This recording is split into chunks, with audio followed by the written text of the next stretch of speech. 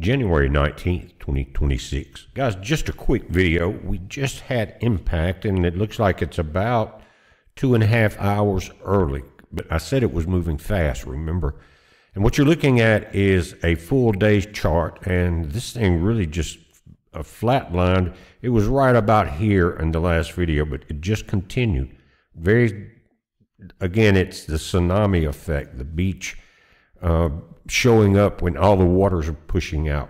Anyway, before the wave hits. But look right here. We're going from right in here. We've been in the 290s all day, 292 kilometers per second, which is fast. But suddenly, we are hitting, this is 1,131 kilometers per second. And they were saying 700. Remember the CME tracker chart we looked at? I didn't think that was going to be accurate. So we have impact. Now, look at the bottom, the temperatures jumping too of the CME.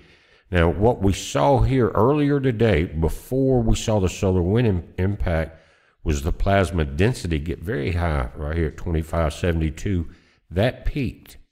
And at that point, the magnetics in our shields went crazy.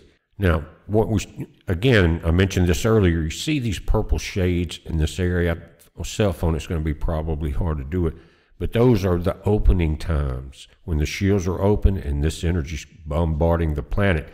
And it just closed back, but look how rapidly it did it. Both of these, the different magnetic configurations in the shield are on top. So it's technically closed in a way, but anyway, we saw all type of stuff happening as the density hit before the solar wind. But guys, let's look at what this means, 1,131 kilometers per second.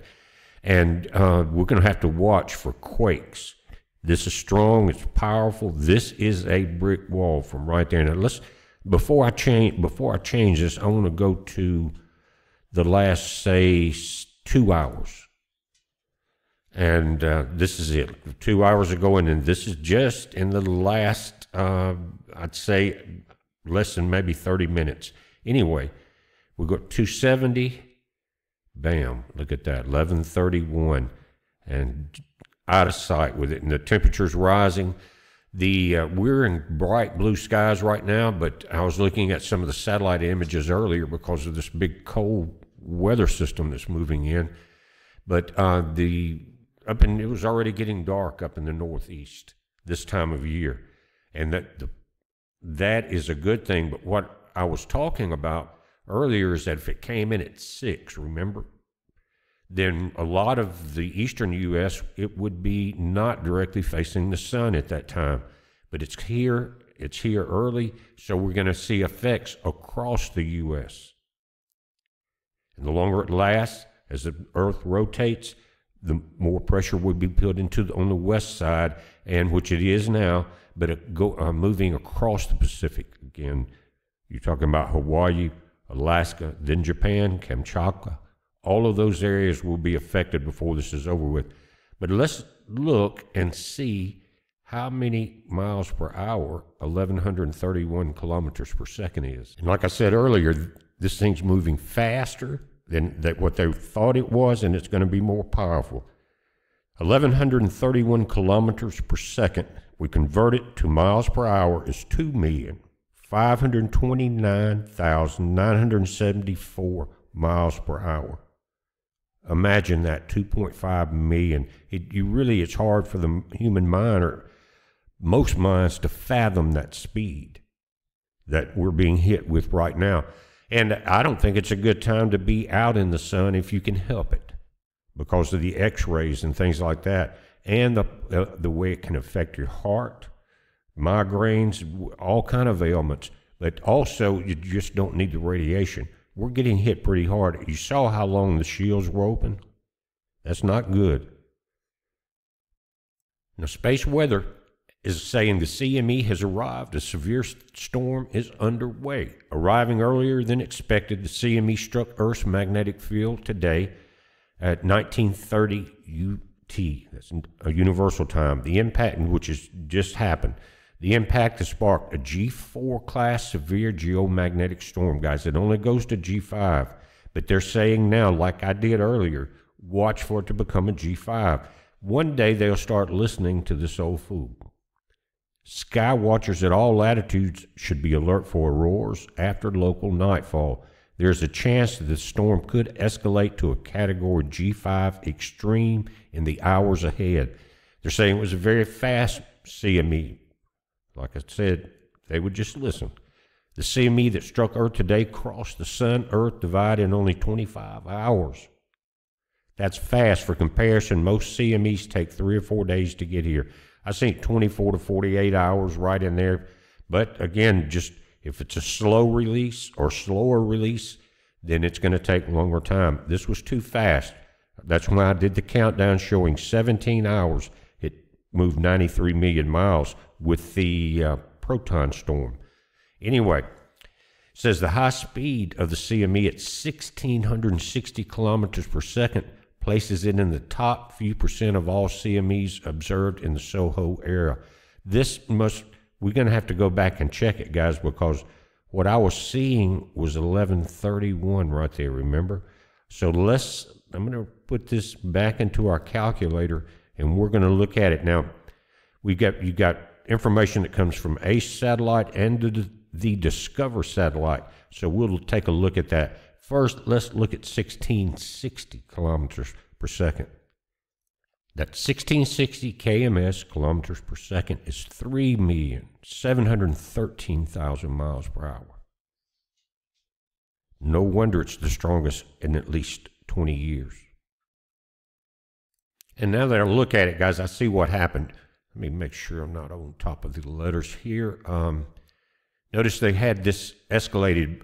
A lot of times you'll see it peak at, or you'll see the chart be at 600 or 700 as far as what you're looking at, and they'll change it depending on what they're expecting. But they didn't expect it to go above 1200. So in this area right here, possibly at the 1178, this one is one of the newer ones, it went above it. So we're at 3,700,000 miles per hour. I can't remember that. Again, I'm getting old, but I can't remember that. Guys, look at this, the change in this map. Look at that right there. It's saying that we're in a G4 right now. That is very strong on it. And we'll take a look and see if they've increased the spread of where the auroras are going to be. And again, your cell phone can be used to get the glow that your eyes can't see, and a good camera. You can maybe look that up online if there's a certain setting on your phone if you want to do that. But they're talking about now, like I did earlier, Alabama. Watch for it. Not only that, something, I'm going to shut up about this, but something else we talked about today was, I said, do you remember there was a big flare when Elon was starting out getting big with the satellites, and it hit so hard that he lost a lot of them. Most of that flight, they'll send out, there'll be a big train of them each time a rocket goes up and they release them. It got most of those, and it's happening. They're concerned about it happening again. They mentioned it, and I read it in a different article. I don't remember exactly where it was, about an hour ago. They're concerned now because it's going to increase the drag on the satellites, the solar panels on them, the space shuttle, and it could push them out of orbit, deorbit them completely, and have electronic damage to them. And if that happens, you may not have much control over them at all. Now, when we looked at this chart this morning, this is not a G4 magnetic storm. It was an S3 radiation storm, but now it is a S4. Look at that. Look how fast it's climbed from the normal. And that's why I'm saying it's not, if you can help it, avoid the sun right now. It's dangerous. And quickly, let's look at Soho Lasco 3 again. Remember when we looked at it today, we were still involved in this solar storm here. And it looks like we still are. Timestamps at the bottom. And when we get to the 18th, at 18, remember that? That's when it left the sun, the X-flare. But there it comes 17 hours later. We're getting bombarded. Remember that? And in those last frames, we're still getting bombarded. So that's telling me we still have that much energy a million miles from our planet, but it's moving very fast. But it is, like they said, it's going to be a long storm. This will be the last thing I'll show you guys. I didn't want to make it any longer than I had to, but from looking at it this morning, the only new earthquake activity is along the top or the northern sections of the Ring of Fire. From Alaska, you see the red dots over to Kamchatka, Russia. The largest today so far has been the 6.0 down in New Caledonia, right there. But right now the pressure seems to be from here to here, and it's just getting started. Now remember, our satellites are early warning systems, so the timing on the satellite is just a little bit of a heads up, not long.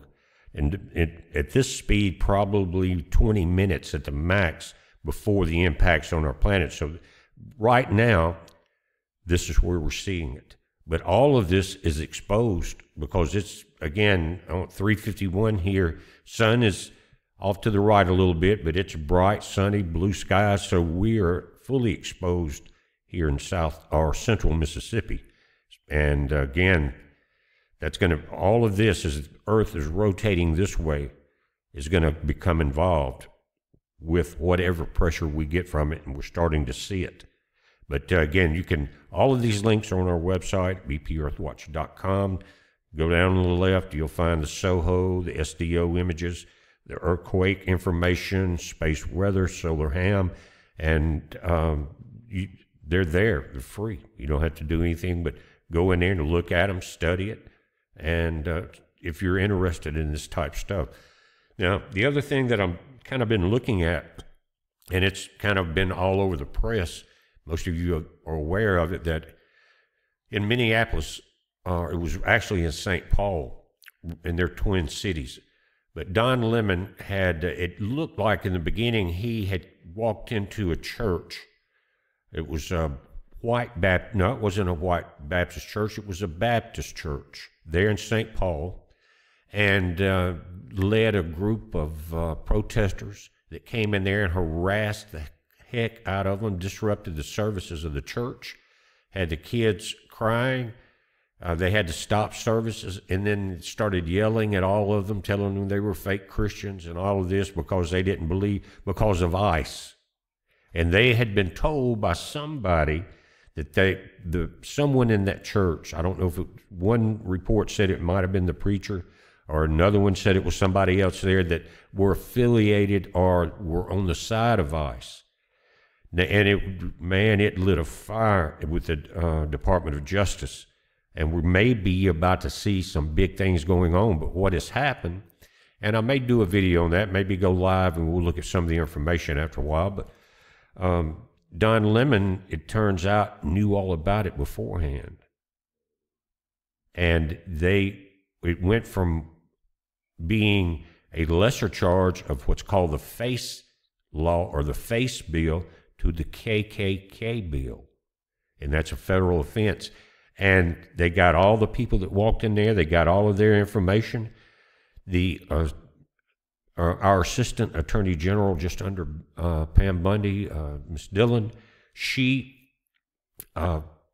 came on X and did a pretty good report about it. She said her and Pam Bundy, I think, they were in the air when they got the reports. And now they're finding out how far that Don Lemon was in behind it. And again, he could get life, but they're going to get the other people too. And it's all coming to a head right there in the Minneapolis-St. Paul area, the ICE situation and all.